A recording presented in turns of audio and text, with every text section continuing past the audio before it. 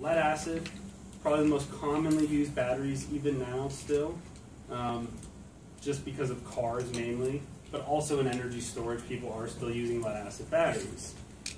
There's some other types of batteries. You'll hear flow batteries, saltwater battery, which no longer, I believe, is in production. And then you have your lithium batteries. So on the left here is the Tesla Powerwall. I'm sure everyone has heard of the Tesla Powerwall. And your LG Chem. These are cobalt-based batteries. So our battery, there in the middle, is a lithium iron phosphate. So it's a bit different, and we'll get into that.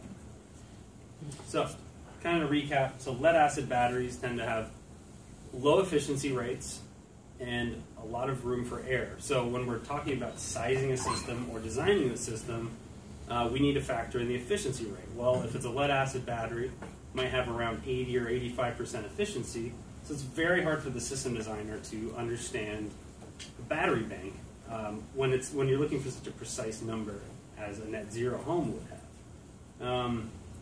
Lithium ion with cobalt, so your Tesla and your LG, tend to have very short life cycles. They might not last, when you're talking about daily discharge, they're not going to last as long. Iron phosphate, which is what SimpliPhi uses, you'll find high efficiency, 98% efficiency, and a really long cycle. So 10,000 cycles, 10 years, that's actually what is warranted.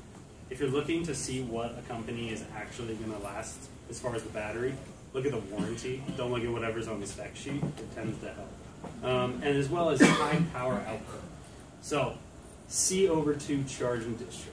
What does that mean? That is charge and discharge over time, 2 being 2 hours. And why this is important for things like net zero is you might have a high demand. So say your air conditioning turns on. Well, you need a battery that can actually handle that air conditioning and not shut the system down, or you might have to supplement from the grid. Most lithium batteries can handle this C/2 discharge.